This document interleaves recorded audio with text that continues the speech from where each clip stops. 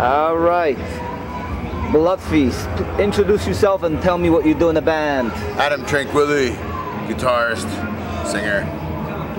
Tom Lorenzo, bassist. Okay, welcome once again to 69 Faces of Rock. How are you guys doing today? Excellent, Good. bro. Excellent. All right, so tell me about the beginnings of Blood Feast. When did the band form? Probably about 1985, I believe. Okay. And Watchung, New Jersey, at Earthquake Studios, the first demo was born. And then eventually it got to New Renaissance Records, 1986, and then the album was out in 87. That's what it was. Okay, let's kind of get to some of it. So, how did New Renaissance even hear about you? Solicited a demo to them, I believe, and we ended up on Speed Metal Hell and Thrash Metal Attack, and that was the start of it. And now your album Kill for Pleasure came out in what, 1987? That's pretty quick for a band that only just formed in 1986. It actually came out in Europe in 1986. Okay. I was corrected. I thought it was Friday the 13th, 1987. It came out in the States. But in Europe it came out in 1986. So, and with the extra song as Bloodlust on the album. And what a lot of people have to understand that back then it was not easy to put out a record. No, but then we were lucky enough, well, to have New Renaissance and they put us out. So that was the start. How did that album do, and what was New Renaissance able to offer you? How to do? Well, there was not really any accounting for man, and whatever they were offering us, it was nothing. So that's pretty much it. What about the sales? That I can't even tell you. From New Renaissance back in the days, can't tell you. Did you even get paid for the record? I never got paid for the record. So some awful truth is coming out here. Well, I think it's not a far-fetched thing that people know about New Renaissance. Well, that was the 80s, man. I Yes. mean, it was the nightmare of being in a band in the 80s. I mean, unfortunately, I didn't get to do that back then. I never got to a solid band until I came back from California in 1990. But yeah, that's why you have a better bank account. But honestly, I've spoken to a lot of bands who are on a lot of different labels, and barely anybody got paid. Yeah, that's the way it was back then. Yeah. With thrash bands, I guess, well, some of us. Now, you've made an appearance on the first Milwaukee Metal Fest, which was kind of a big deal, probably first United States heavy metal festival, underground metal festival in the country. What were your memories? To Jack Koshik. Jack Koshik, that's right. We're still friends with Jack, and Jack, we always wish him well. And he was looking to have another one, and but COVID hit, so. But what do you remember from your first appearance? I remember a lot of things from there. Go for it. I remember smoking hash with Chuck and some Sacrifice guys in the hotel room. And which Chuck are we talking about? Huh? Which Chuck are we talking about? From Death. Chuck Schuldiner. Yeah. Oh, and, what a surprise. And Sacrifice guys, or Death Angel. And, yes. I remember a hotel room there. Just having. What about the performance itself? Because you're talking about behind the scenes. Yeah. Yeah. Well.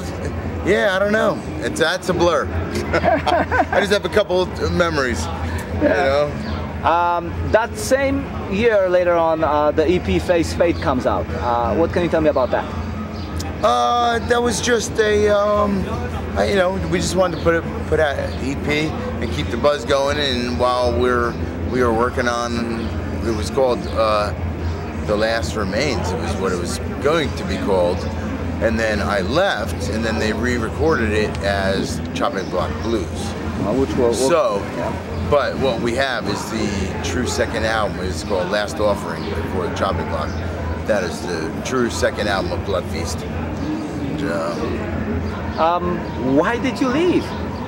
Well, according to, I guess it was Kevin at the time, I had personal problems, but it was more, I had personnel problems. That was more issues, so. Okay. I'm a happy guy. I get along with everybody. A bunch of grumpy pants. You were not in the band at that time, were you? Not even close, but I saw them back. I saw them then. So what are your memories? I saw them in '86. What are your memories of them? I saw them in 1986. They played with Possessed and At War, and it's funny because I went there to see Possessed at Lemoore, but none of my friends wanted to go, a bunch of pussies. So I went by myself, hopped in a cab, got on a bus, and got drunk before I walked in the place, and partying with this one, that one. I walk in and they come on stage, and I go, oh yeah, I heard about these guys. They were like the new local band, local thrash band. See, I live in Staten Island, so for me, there wasn't a lot of opportunities to get into like a band like that, a thrash band or underground type band. Well, I ended up getting into a band, but everything was kind of on the hardcore tip, or the crossover kind of thing. But I saw them in 1986 with Outwar and Possessed that night, and I missed Possessed because I got drunk and passed out in the back of the club. Oh boy! But that was a good thing, because at the end of the night, I would not admit that. At the end of the night, I ended up seeing a friend of mine getting into a van, and I was drunk and standing at the doorway going, oh my God, it's gonna take me 4 hours to get home. And I screamed his name. I said, dude, help me. And then I hop in the van, and it's With That End. Excuse me, With That End. It's Outwar and Jeff Pizzera from Possessed. And we ended up hanging out the whole weekend with those guys. So even though I didn't get to see them play, I got to meet them and become friends with them. So that makes up for that. That was cool, yeah. So when Chopik, the second album came out, right? You were not on it. What did you think of it? I mean, it was still... Well, it was my song. Some of my songs are on there, so I guess it was okay, but I guess they tried something different with the vocals, and that's why it's the least received album of them all. Some people like it, but it's not really. I say overall the fans didn't like the change to it. At that time, was the band able to do any tours? After I was gone, they didn't do much. So what kind of happened with the band next? Well, there was a reunion. In when did 99. the band break up, actually, before we get to the reunion? I think they lasted until... I was gone in 88. They were gone by 90, I think. Yeah, that 90, 91. Seems good. Maybe. What were you doing musically during your time away from I never stopped playing. I was playing in a local band, doing all originals. It was good. And then I ended up playing as a three-piece in a band called Headlock. And with my drummer, who's playing with us now, and our bass player is the biggest music manager in the world now, gazillionaire, and he's got a lot of really, huge bands. But we kept playing, and I never stopped. And then Blood Feast came about again in reunion, and how did that even come about? I mean, after all this, from Jack Koshik again. It was a March Metal Meltdown in Asbury Park, and I was at that show too. Yeah, it was in '99. But I didn't see them. Kevin put it together, and that was the last time I seen everybody but Gary and Kevin. I seen Kevin, but Louie and Mike, I haven't seen him since. Haven't seen him, haven't heard from him. And I had played with Louie's brother in a band too, and I still didn't see him. He never came out.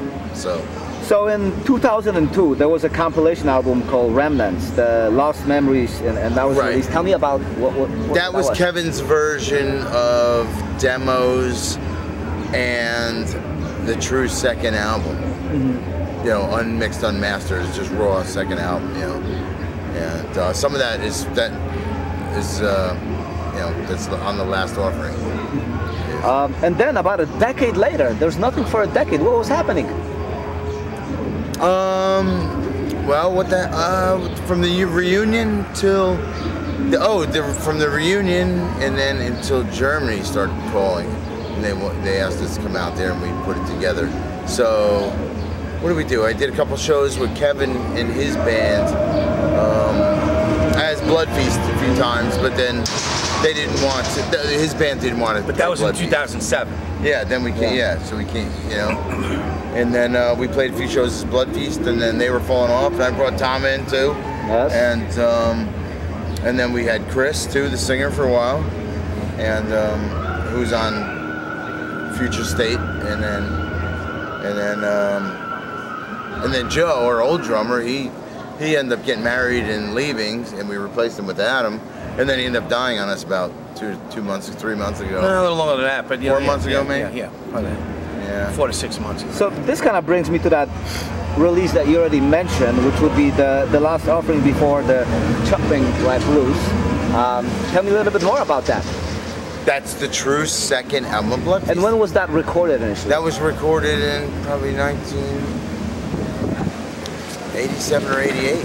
It was right after Face Fate. Like, we were in the studio, in the same studio. So the sound of it, you can hear it. If you listen to Kill for Pleasure, then Face Fate, and you listen to Last Offering, those three fit perfectly together as far as like sounds. Why was that abandoned in the first place? Because I left the band, so they wanted to redo it again without me. Didn't they realize they had a good thing going? Oh, well, no, I guess they didn't.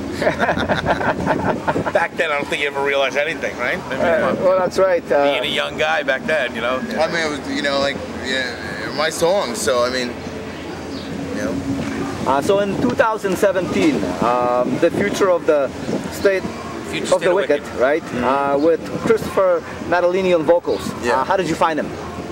We actually got a friend through a friend of ours named Tracy, and she knew him, and you know, she introduced us to him, and he had sang in a few bands that we had probably the three-piece, me, Adam, and Adam. We had the band With That End. We played all over the East Coast, and and I remember Chris playing in a band, playing with us a few times, and But that's so we. So anyway, that's how we got. We're all in the kind of same singer, and his first show was to be in Germany. Yeah. What do you think he brought to the band? I mean, you already had established sound. Right, but we didn't have a singer at the time. True. So we needed a singer, you know. Did he alter the way he sounded? What's that? Did he change the way Blood Feast sounded when he sang? He did. I mean, he was more scream. You know, he screamed more than Gary. I would say it's more of a '90s scream sound to me. You know, instead of an '80s thrash sound. How did you old fans react to a new singer? I mean, after all, a lot of those '80s guys, they're pretty, you know, die hard. Well, that's too. I mean, that's part of the reason, you know, that, you know, we let Chris go, you know, is because of that. But we have to be the '80s thrash that we are. That's what it has to be. So staying chronologically, Chop, Slice, and Diced follow a year later. How would you say the concept of Blood Feast changed with all these years passing? I don't think it has at all, actually. You know? I look at it as more as a natural progression of the way the band sounds. Yeah, I mean, you know, I mean, you're gonna move forward. You're gonna sound a little different with the new album, whatever, you know. So yeah, that kind of thing. Yeah. What would you say your fan base consists of right now?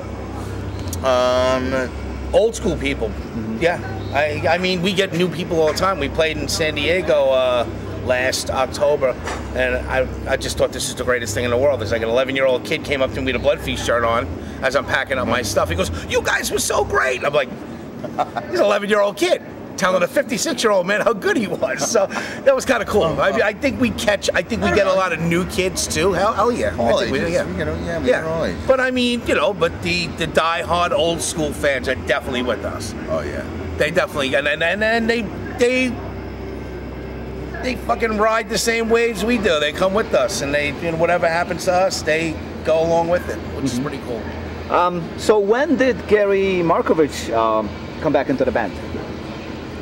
Well, he just came back for these last two shows for Maryland Death Fest. And Adam just kept badgering him. Come on, dude! He lives right near the studio too. You know, he lives right near the studio. And he got a great band here. Yeah. The best that Blood Feast has ever been. Is what I know. Yeah. So it's like, how did he not? You know, come on, right down the road. He killed it on the MDF, man. Yeah, he really did. He did a great job, and it was funny because, you know, he hadn't done it in a while. He hadn't used those pipes like he usually had. He's doing cover band stuff and you know, plays guitar and stuff like that. But I knew that he was going to take it and land it right on the MDF. Like, I knew that, like, any little things that weren't in place that day, it was going to land and everything was going to be perfect. And that was a guillotine coming down. And, yeah, right.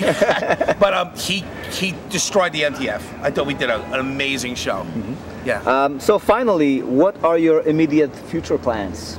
Well, we have a show in Philly and DC. Yeah, we got stuff. Adam's going to be singing those shows. We did an opening show for Ross the Boss in Brooklyn, not too far from here. on Easter Sunday, and it was a great set. It was a great show. We had a good time, and we got the new album. We got to finish up. We still got to tweak that up a little bit. But that's him and CJ. You know, tell me about the upcoming new album, then. Well, it's going to be called Infinite Evolution, and it's 98% done. And I think some of the best riffs he's ever written. And we've got 2 videos coming with it too. So. Yeah. Okay, how would you compare it to, let's say, what will be the reference point? Pleasure to Kill. Kill for Pleasure? Yeah. I think that's Creator. I know the Creator. But like I would say, like any other. Too much killing. No, I would say with any other band, it's evolution. It's moving forward. Yeah. That's why it's called Infinite Evolution. Excellent. Thank you, and good luck with everything that you do. Thank you. Cheers, bro.